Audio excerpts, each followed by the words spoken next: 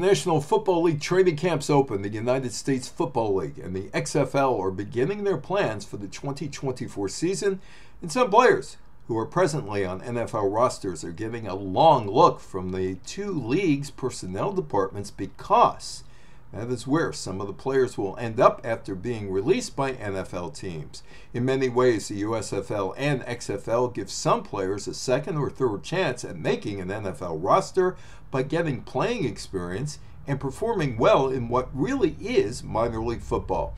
The XFL is planning to return to the field in 2024 despite losing an estimated $16 million. The league has 8 teams in 8 cities, which is more than the USFL can say.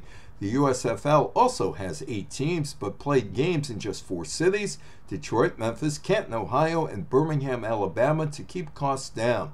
The USFL is owned by Fox Sports, an entity which is part of Rupert Murdoch's media empire. Murdoch's business took a huge hit when it settled a defamation lawsuit for $787.5 million with election tech company Dominion Voting Systems over Fox News Channel's claims of fraud in the 2020 U.S. presidential race.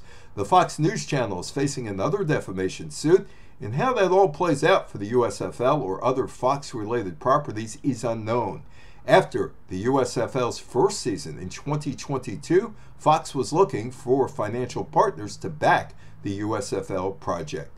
The USFL plans to play in Canton in 2024 and maybe add games in cities that have USFL teams. For the record, East Rutherford, New Jersey, New Orleans, Philadelphia, and Pittsburgh had no teams playing in their areas. Are spring football leagues viable in the United States? The answer to that is still unsettled. I'm Evan Weiner.